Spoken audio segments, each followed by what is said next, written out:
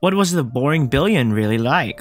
If I said billion, you might think of money, people, or years. Most likely, you wouldn't say boring, but the scientist Martin Brasier came up with the phrase boring billion. He used it to talk about the billion years that happened on Earth between 1.8 and 0.8 billion years ago. So, what did Earth look like during the boring billion? Let's find out. A couple of billion years ago, Earth was very different, from the way the oceans functioned to the slimy life on land to where land masses were. Almost everything was more extreme than it is today. Things were generally a little odd because the oceans contained a lot of sulphur and little oxygen. The majority of animals would not have been able to survive there. Aside from cyanobacteria and perhaps some lichens, there wasn't much life on land at the time. Even the Earth's interior was much warmer than it is today. But the world was also a little boring for these early creatures. The weather was very consistent.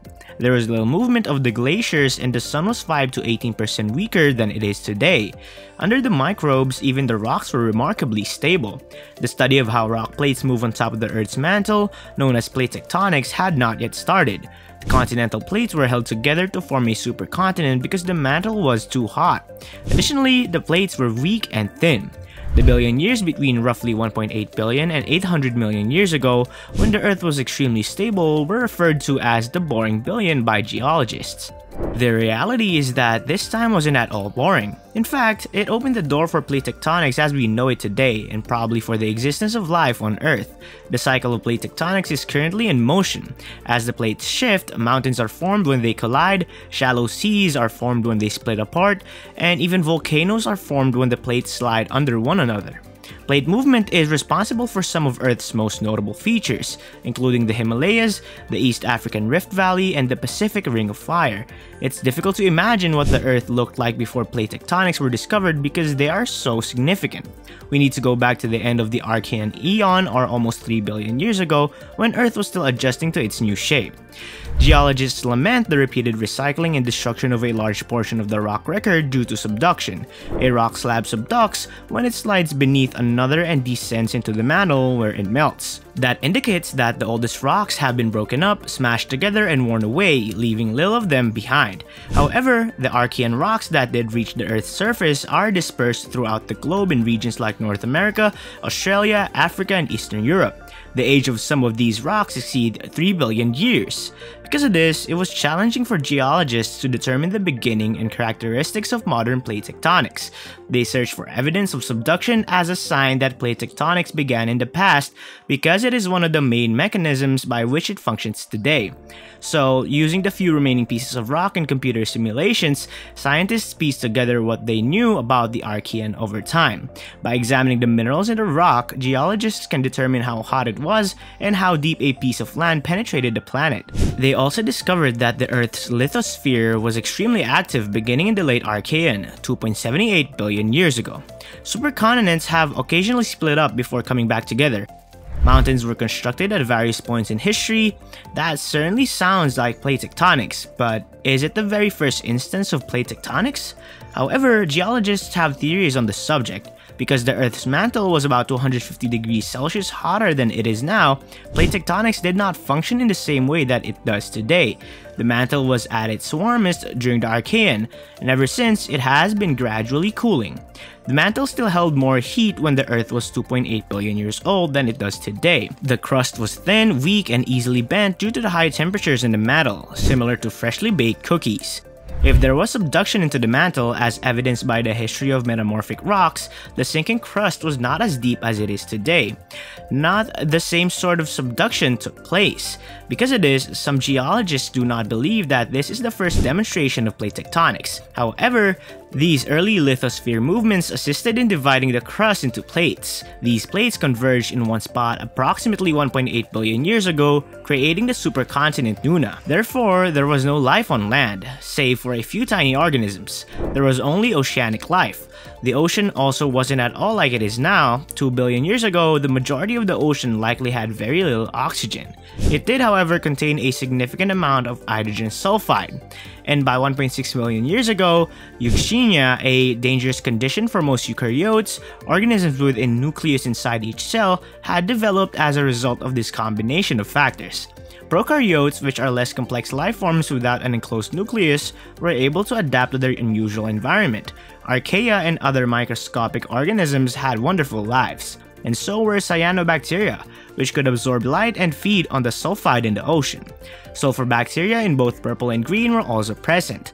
These photosynthetic microbes have vivid colors and have the ability to grow soft mats in water. They sound like they would be in a science fiction film, but they actually exist and are still in use today.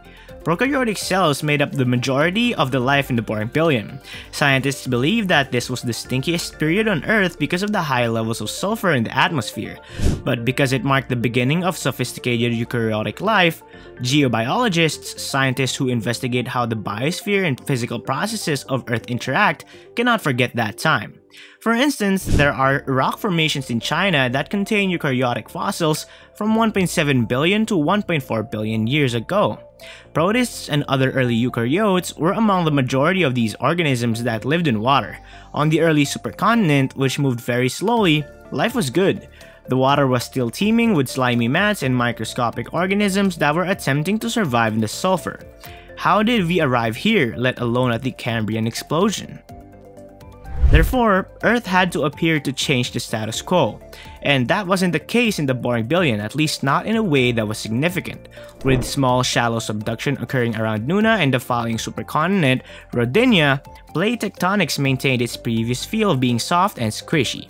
The supercontinent's outer plates were largely still, but they began to sink into the mantle, which was beginning to cool. The cooler mantle meant that when Rodinia split apart, most likely no later than 750 million years ago, the plates didn't melt and constantly stuck together. It is possible for various rock fragments to collide, creating rift valleys and subduction zones. Because there is undeniable proof of deep subduction, some geologists claim that this marks the beginning of modern plate tectonics. For instance, they have discovered metamorphic minerals that could only have formed under intense pressure deep within the Earth's mantle. And that wasn't possible under the earlier theory of plate tectonics when the plates were still thin and brittle. Therefore, experts are still debating whether the period of subduction prior to the onset of plate tectonics actually counts as the beginning of it. Some people believe that there may have been evidence of tectonic movement as long ago as 4 billion years ago. However, they all concur on one point. Plate tectonics played a role in shaping the Earth into a habitable place. Supercontinents like Rodinia split up into smaller fragments which brushed against one another, collided or drifted apart. Oceanic ridges are created when two plates diverge. These are mountain ranges under the sea where hot magma emerges, cools and joins the plates. This is referred to as seafloor spreading. Seafloor spreading is currently occurring in a number of ocean basins, and oceanic ridges are among the best locations to observe hydrothermal activity, which takes place when water interacts with the hot, fresh ocean crust. These vents are a home to a wide variety of life forms because they are rich in iron and silica, two essential nutrients for many different types of life. Constant creation of new habitats and destruction of existing ones by shifting plates makes it simple for life to change rapidly. Researchers have discovered that biodiversity expands rapidly as continents are further divided. Additionally, the arrangement of the continents can influence many other factors that influence life on Earth, such as the climate, the movement of carbon, and the motion of the oceans. Therefore, it appears that the boring billion wasn't at all boring.